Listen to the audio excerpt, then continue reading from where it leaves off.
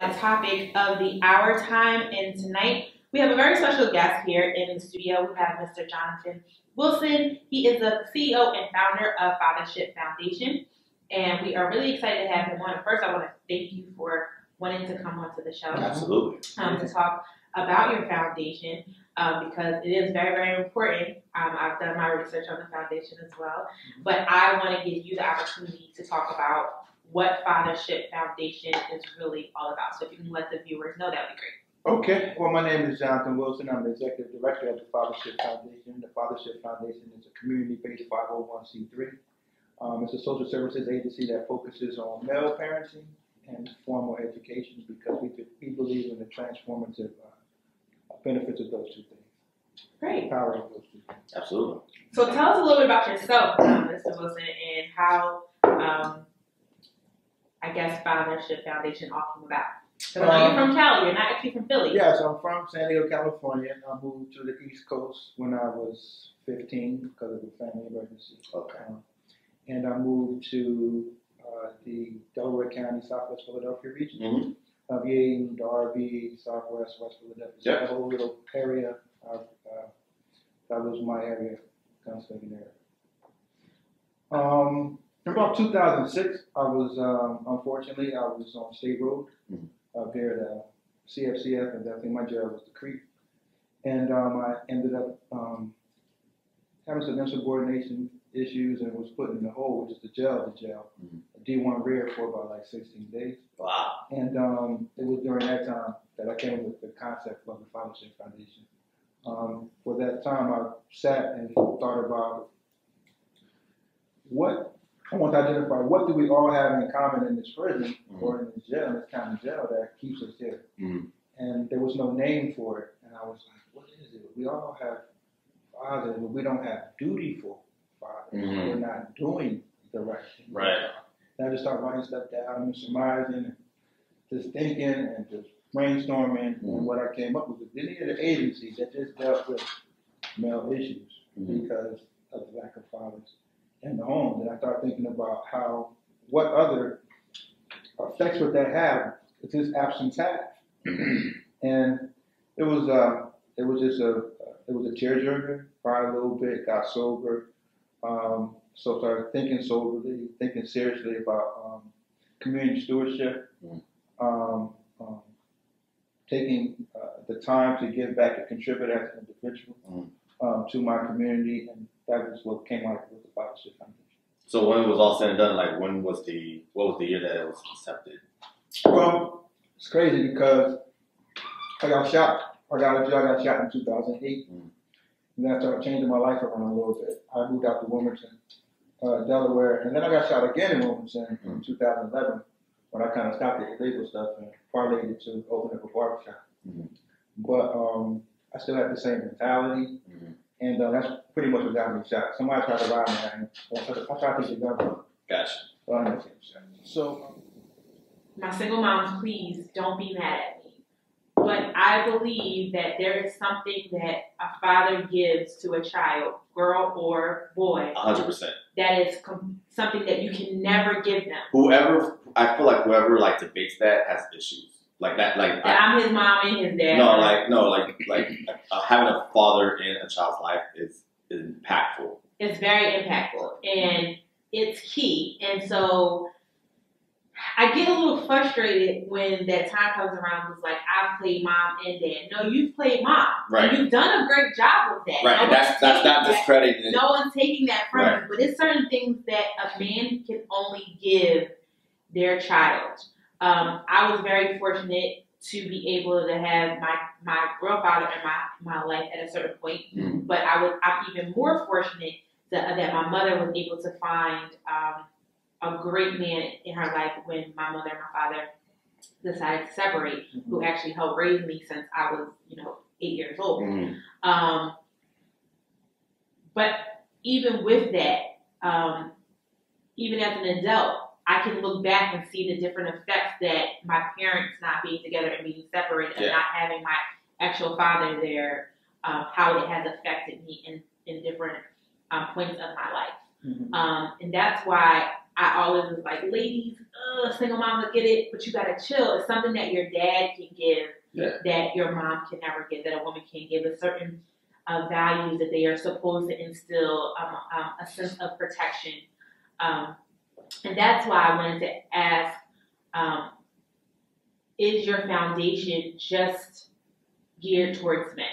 Well, actually, it is. Okay. Because in addition to all other ways to uplift the community through political engagement, community service, getting behind a candidate, advocating an issue, could be child poverty, could be bullying. In addition to that, I believe that one of the impetus for starting is with the issue that there's not many agencies that are focused on men's issues. Yeah. And I felt as though this was the perfect thing to do because people men need to be holding men accountable. Sure. What we see, it's my opinion that what we see in our communities is just what happens when women and children are left to fend for themselves. Yeah. Now, there are a lot of factors we got to know. Mass incarceration. There's a lot of reasons for the in these communities, but that hasn't stopped us from what we need to do. Right. We have to uplift these men. Right. Because a nation is only as strong as its male population. The women are not. We're built different. We do different things. God has placed on our shoulders something different. A responsibility as men to protect and provide. Right. And when we're not doing that, this is what happens. Right. Right. This is what happens. It's a chain reaction. I mean, it's a vicious circle. It just keeps. It's hard to find something that the father, any social problem in the African, just to say urban community, that does not correlate to the lack of the father being there. I agree with that. So that's why we said we'll focus on these two things: male parenting and formal education. Yeah. And that will give us a range of programs to create. We have 3. We're trying to master those and scale those. Right. And then we'll be developing more. And like you said, like now, I mean, education is not necessarily, going into books and stuff. It's just educating yourself. Like you said, what's the difference between assessment and what did you say, assessment and evaluation? Just being able to know things and communicate with your kids and your spouse or together, whether you're together or not. Those things are what helps build a solid foundation for children. Another reason for the foundation is that we need systems in place. We need to make systemic change in our community. If there is a fathership foundation, it can only be a benefit. Right. If I have an academic fathership in the whole entire school district, it can only be a benefit. So we as entrepreneurs, I talked about ways to uplift as a group. The entrepreneurs start opening up social service agencies. Stop working for these people. Because what happens is, I'm not saying stop working for people, but a lot of times, it's been my experience in social services industry, that many of the people that create the programs are not culturally competent. But they're educated, have the formal education, they're in a position to make a program go or not, or to either say yay or nay. But people from the community, such as myself, you guys doing the radio thing, whatever you're doing, we need to be doing it, right. To uplift our community. Sure. So, your courses. Can you just briefly go over what those courses are that you have again? Okay. Now, it can get kind of confusing. The Fathership Foundation has 3. It's an agency. It's not a program. It's an agency. It's like consortium here. It's the Electric Health Consortium or NHS. Or something like that. Germantown Settlement Before They Fly. Something like that. Gotcha. All right? We provide 3 programs. Now, you know what the programs are based on, right? Formal education, some kind of way, and male parenting, some kind of way. That's what we don't do. Violence prevention. Right. Indirectly, but that's what we do. So we have our CART program, which is a Community Academic Reentry Program. Okay. And what that is we charge $2,500 a month for up to 10 students. Okay. Now, those students most likely are going to be taking advantage of the most popular component of that program, which is the GED preparation. Okay, so those are the classes that you see about now. In our GED program, on our CART program, right? Not only, first of all, you can come to the CART program if you got kicked out of school, if you need help working on your filing your FAFSA, all things that communities need to know if their parents didn't go to college. Absolutely. You can come to the Fathership Foundation in the projects, and Jonathan Wilson and one of the staff will be there to help you on your statement of purpose, your financial aid. Are you in default from one of these Dawn Institutes or something, and you didn't get a job? You went there, now you can't go to community because you got a back balance. Right. All that stuff. Those issues stop us from continuing the education to be able to earn yourself out of the non-skilled labor sector. So that's one of the problems that we as the Fathership Foundation have identified, is that a lot of the issues with poverty is because the education level is just too low in that community. The formal education level. I'm not saying anything about intelligence. Right. The hood is full of intelligence. Absolutely. But the issue is that we don't have enough formal education. So you look at our plight, you look at our situation. The issue is that if you have 10 people, right, and none of them get diplomas, and you have 10 people that do, they're going to have different lives in 10 years. So let's start getting those. If I can snap my finger and everybody had a diploma that should have one, you know how much more money they will make before they die? Yeah. No, it's a number. Right. It's $1 million. Yeah. So that's why we want to get at least within the next 5 years 1,000 people their GEDs. Because that's $1 billion more in our community. See, it's simple math. You don't have a diploma, you're doomed, according to Gary Becker. And all our programs are based on economist Gary Becker, Nobel Peace Prize winner from economics from the University of Chicago. So what he said basically, if you need to make investments in your workforce, it's like you're working in your company. Right. You got supplies. Yeah. You got to supply needs. You got to do all these things. So one of the issues that the Fathership Foundation takes on strong is that we're making the right investments in our community, in the workforce for later.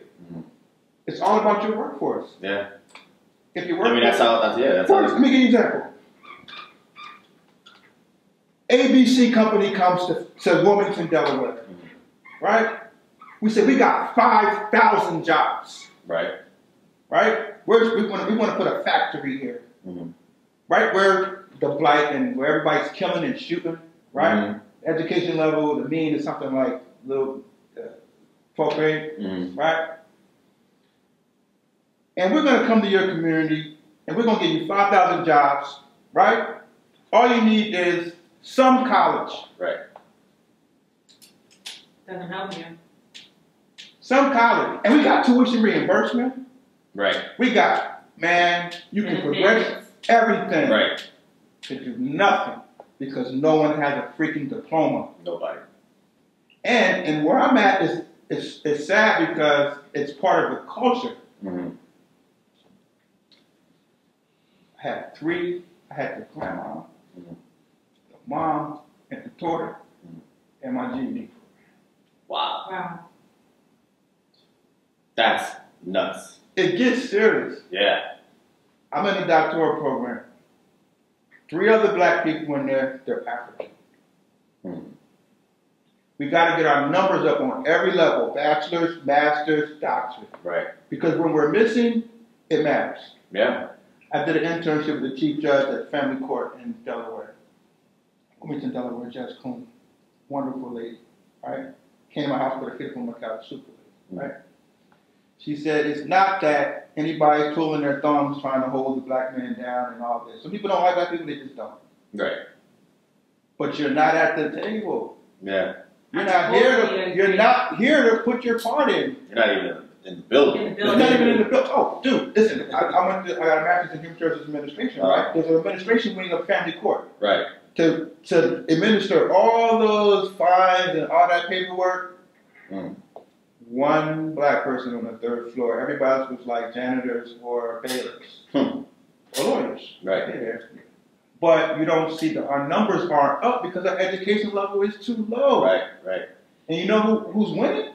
Other ethnic groups because they got the numbers up. They have less people in the United States than us, but there are more people in their group that have a formal education to earn a better living. No, I get it. Yeah. What I'm trying to do with the Fathership Foundation is move people from the non-skilled labor sector to the skilled labor sector. Right. Because that's what you said. That's what the money is. That's you can't do that. That's for everything. Listen, dude. People that are educated have more of everything in any society. Absolutely.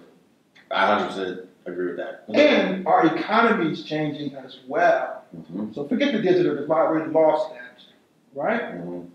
What's going to happen now is India, they're educating their people at a high rate. Mm-hmm. They're the biggest democracy. That's 1 billion people. Dude. So we have to be more. We need more STEM programs, mm-hmm. right? Science, math, and stuff for Americans, period. Not just African Americans or urban Americans. We need more STEM and science and stuff. But we need people graduating. I mean, the whole public school system in America. That's a whole other. That's a whole other episode. That's a whole other episode. But no, you're right. Like just these simple programs. I mean, we say simple, but these basic educational programs, like you said, the STEM programs, all that stuff, like. That carries so much weight when you go into these higher learning courses. Yeah. And just like that lack of it, especially in the urban community. Exactly. We have to make what Gary Becker said. We have to make the investments in human capital. Right. It's all about human capital. Nobody's making any investments in your youth. Right.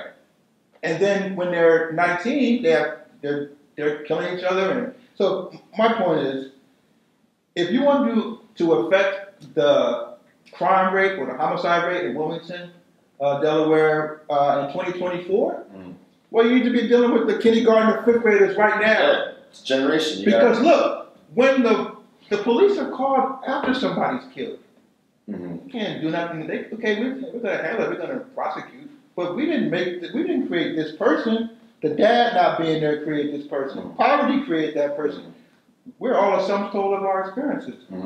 So we have to start changing the experiences that kids are having. Right. That means putting dad back in the classroom. That means working with mom. That means, dude, like, if you show me people, I'll be like, dude, you don't know the nurse's name, the principal's name, the teacher's name. Yeah. Do they know your name? Right.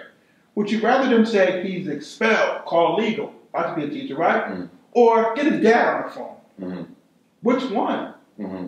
That's what people need to understand and realize that this father thing is important. It can change our entire community.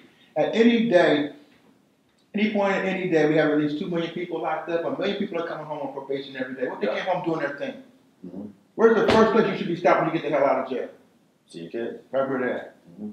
And I have 2 kids. So like my whole thing I went through with my father, I learned a lot. I learned how that some dudes don't get it like him. You know, like it's unfortunate what happened to him. We're very close now. He helped me do a lot because he just came home last. He just did 6. We both got locked up at the same time. Wow. They tried to give him 8. He didn't take the deal. No, he tried to give him 3. That was the deal. And then he ended up getting 8. Wow. But I ended up beating the case and coming home. You know what I mean? So I took care of him while he was there. So we've been through. I was doing mirroring him. Yeah. And we didn't even know each other. And I heard he was in Scranton. My dad was in the Feds for a while, so I heard he was in Scranton. When I went to college, he was near me. I didn't know. Right. But I told him, man, when I was little, my step-pop used to abuse me. You know, before the molestation of my little sisters, and it was just sad, yo. I'm from California, and I just want him to come through. I'll hear something about my dad, and I'll be like, yo, man. That's when my dad would come with all the rolling 30s with the Crips and just with big muscles and just say, and it never happened. Right. I told him that story. He was like, "Oh man, your mom told my mom she didn't want nothing." I'm like, "Yo, dude, there's nothing." You missed the whole point. That can keep me from my daughters, right. I go to court. Right. So, but what I understood is that there are a lot of men that think like him, and you got to bring him over to the other side. Right. Now he understands clearly. Do you so that is another big thing that I've not necessarily experienced, but I hear that some men just don't feel like dealing with the woman that they had a child with, or things go sour, and sometimes there are women that can make it difficult. I'm not saying that they're all can make it. They have the ability to make it difficult. Right. Do you speak on that in your groups in regards to? Yeah, what happens every month? We have a workshop, and a lot of times, whenever we do, we start talking about like you know, when I came to talk about what the presentation is about, but there's so many issues that we talk about have to deal with fathership and dealing with one issue that's in the research. Fagan talks about it here from Temple, a scholar. He talks about maternal gatekeeping. And I experienced that with my daughter's mom. I think that a lot of times... Explain what maternal gatekeeping is, if you don't mind. Maternal gatekeeping is when, I don't have the actual definition, but what I have come to understand it is that when women are the custodial parent, and they take authority, and it's like you have to go through them, the gate, to get through the child. And they're going to ask you about everything. They're going to take a position of authority, and that can be... Because they have the custody. Yeah, so that could be an insult to the man, and it can also be a punishment that she's using. Absolutely. Like, you better have him back at this time, or just the whole dynamic is problematic. Yeah, absolutely. And then a lot of what issue complicates that, and we talk about, a lot of guys talk about, is that the women are using child support as a weapon. Oh, yeah. So if I'm going to sue you for child support, because it's not because you're not taking care of the kid, it's because the people are going to cause you some trouble. They're going to lock you up. That is very true. And so let me say I'm not a mother, so I have never experienced this, but I know people who have, and I've talked to both sides. I've talked to the mothers, I've talked to the fathers, I've talked to a lot of fathers who believe that the system is completely just for the mother, and they're completely against the fathers, especially going into like family court and different things as far as like support and things of that nature. Sure. So, do you have something for your fathers that come in who are in these types of situations that help them know how to address the courts when they go into the courtroom, how to defend themselves, and how to show proof of taking care of the child, or whatever the case might be? Because what I see is that a lot of men just walk in, right? Uninformed. They don't know what it is. And I mean, I'm not trying to be smart, but you look stupid. And basically, at the end of the day, they're like, you don't know what you're doing anyway, so we're going to go ahead and just get this money to her. Court dismissed. Have a nice day. And again, this is not to say to the ladies, you know, you shouldn't be informed of what happens in the courtroom as well. But you hear more often that the man is normally, they go against the man and they, you know, it benefits the woman. So do you have something for men to be educated when they're going to the court? Yeah, so what we do is we partner with a mediation group. And this lady, Hajawabi, she's from Wilmington, Delaware. She deals with the child support component. And she's a mediator before it even goes to. Right. And she knows the forms and what to say and what to do. And she goes around, does this thing called, she's going to kill me. It's called Conversations in the Barbershop or something like that. And she goes around and educates. So whenever I have an issue like that, and there's another guy too named Sharif. So those are the two guys, my go-to people for that. And guys have issues with, I delegate or I collaborate with other people. Okay. And please, I want to be very clear. I believe that there should be support if the mother is. I do believe that the mother is the primary caregiver of the child. That there should be some type of support in place to take care of the child. I don't think it should be. Fathership Found on Twitter, and Facebook. Fathership Foundation. Do you have a website? Yeah, fathershipfoundation.org. That's like we really there. Yeah. We work. Yeah, so that would be like the main place to go. Yeah, go there. You want to see our programs, go to the video gallery, photo gallery. You want to donate? We definitely need donations. We want to be able to, at some point, be grant making. Yeah. That was the reason for the name, the foundation. We're not grant making now. We're doing fee for service, but at some point we'll be doing. Yeah, that would be huge. Huge.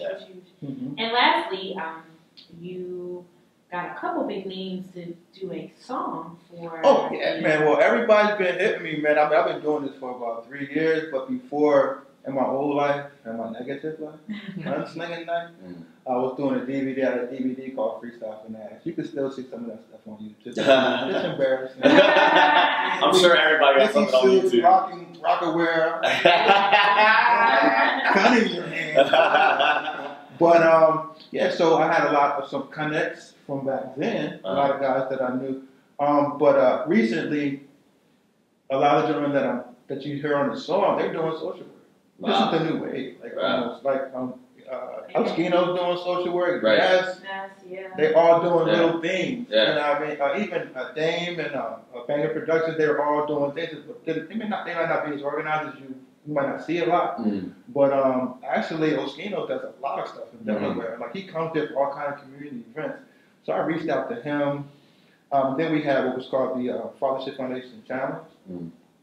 And we put like an old hip hop beat that you could kind of like spit to. Like a boom bap. Yeah, like what's put a bass line. You know, that old Nas, Coogee Rap stuff. Right. So, and those songs, you know, me being old, right? 46 Official Dinosaur. I was around when lyrics, I want to hear what he said. Now it's kind of like whatever you feel. Oh, you're talking to the same generation. We like lyrics. Okay. Yeah, so like I wanted something that you could spit to. Like I got a lot of trash. Yeah. A whole lot of trash. Man, we got some good stuff. So Skinner did. You know, I know them guys. They gonna go in. Yeah. They don't go in. But I was really impressed with Dane and Reese. Okay. And I was so impressed with Reese. That's like he had to open this thing up. Wow. Within 12 seconds, he said, "I'm gonna get to school to carry your book back." That's fathership. Like he's on his way. Like we trying to push this thing. We think we can change our community, man. Yeah. And dudes are already doing it. So we want to, illuminate and shine a light. I like you said, it's a new wave. I like that. Well, we want to thank you again for coming because thank you guys for having me. Of course, because we need this in our communities because we are so bombarded with all the negative that is going on with the in our communities. We don't ever get to hear the positive. So we definitely like to use the Lauren Reed Live Show on Water Ice Radio to give people the platform to bring those positive vibes and their foundations and different things here to talk about that. And also to encourage people to, instead of following all the negative on social media, there's a lot of positive that you can follow. Dude, and start an agency. Yeah. Start on other, listen, that you had So Def, you had Rockefeller, you had Bad Boy, Death Row. You can't just have a Fathership Foundation. You need all kind of other stuff. I want to start stuff. Let me partner with you. Right. Let's go change this community. Let's go do this. Let's go do that. Like, I don't want to be the only one. Yeah. You know That's wonderful because we always talk about that, like how we have to build off of each other. We can't just be like, oh, we're not messing with you. Yeah, exactly. So we appreciate you being able to do something like this because there are these communities that need you. Definitely an emphasis on fathers being in their children's lives. And formal education. And formal education as well. So we salute you. We wish you the best of luck. And you are, first time you're a guest, the second time you are family. So when you guys are having anything big going on, please let Lauren Live Show know. Is there anything coming up? I mean, we got a lot of stuff coming up. We're sponsoring anybody that follows Battle Rap. We're partnering with the UW Battle League with Arsenal the Rebel. He's going to be retiring. And August 5th, we're sponsoring that event in New York, Newark, New Jersey. Also, we're a sponsor on that ticket. Also, we have Academic Fathership Workshop on the 17th, tomorrow, that I got to go home and tweak some PowerPoints for. Okay. And then on June 7th, I want you guys to come out to the culminating event for the whole year. I'll give out the awards to the guys, most involved father, all that kind of stuff. That's going to be June 7th at Albert Palmer Elementary School. And what else do we have? Comedy show on the 18th at Hibachi. We moving, man. Guys are cooking. Yeah, moving, man. We love it. We love the grind. All right, Mr. Wilson, thank you for stopping by. Make sure you guys are following the Fathership Foundation on Instagram, also Fathership Found on Twitter. And definitely check out the website. It's beautifully done at fathershipfoundation.org, everyone. So you guys, there you have it. That is the Lauren Reed Live Show for May 16th, 2017. Really quick before we go. Tomorrow night, guys, 7 o'clock on your local Comcast and on your Fire. Oh, your world premiere. Yes, my interview with our girl TV with Celeste for the Women's Month celebration comes on. And your girl Lauren Reed is going to be on there for her interview talking about the show, talking about Water Ice Radio. I might watch that, though. DVR. I know it's Wednesday, but My cousin was like, girl, well, Empire, come on. I was like, for real? I'm like, it's Drake. Whoa. Recorded. Yeah. But no, I'm really excited. Oh, you can support Empire, you can't support your girl. Right? See, we need to open up our community. You know? But it comes on tomorrow night. Check for your local Comcast, local channel, and Fios local channel. It comes on at 7. But a lot of other good interviews are on there as well. Shout out to my cousin, Devin Milana. She's on that one too? Oh, that's what. That's what. As well. And a lot of other good women are on there, you guys. So please check it out. I'm still waiting for my request. Like, we told you to come. No, I want my own.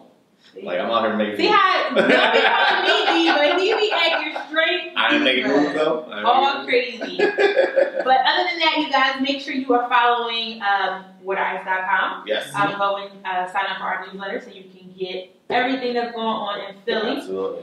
Make sure you are also following Water Ice on Instagram, on Twitter, and also on Facebook as well. Snapchat. Shout out to everyone on the Water Ice Facebook Live page right now. Yeah. And also make sure you guys are following the Lauren Reid Live, LAURENREILIVE, on Instagram, Twitter, Facebook, Snapchat, and don't forget to go to our official SoundCloud page where you will hear this show uploaded this week where you can go back and listen to, and also another 100 other episodes, right? Mm-hmm. We're probably close to 200 now. We may be. I don't want to put that number out there, and then somebody like, no, you only had 150. That's still, I mean, that's halfway there. That is halfway there. They could just stop me. We are getting there, you guys. We are moving, we are cooking. Please know that we got a lot of good stuff coming up really soon. And if you see us this weekend at the Beer and Wine Festival, say what's up. And the taco, and I'll probably be eating at the taco and burger Take down. But I'll still say what's up. Yeah. With a hamburger all in the face. All right, guys, that is it for us. So make sure you guys are back next Tuesday, 8 o'clock Eastern Standard Time, right here. Got another guest. I have another guest. And it's a really good guest for the ladies, for everybody. She is an entrepreneur. It's going to be a really fun show. I've been waiting to meet this lady for a while now. So I'm really excited. I'm actually not even ready for this. I know you're going to gang up on me because that's finally! I get my turn. I'm so excited. That's what she does. Normally it's only me and a bunch of guys and I get beat up on all the time. But now, yeah, she's definitely going to come at me. It's coming. Yeah. Whatever, bring it. I'm ready. Whatever. I got stuff on her too. We getting out of here, everybody. Make sure you come back next Tuesday, 8 o'clock Eastern Standard Time, right here on Facebook Live, on Lauren Reid Live, and Water Ice Live. Don't forget to follow us on all those pages and come back for more next week. And remember, guys, not all superheroes wear capes. Sometimes they wear headphones. Good night, everybody.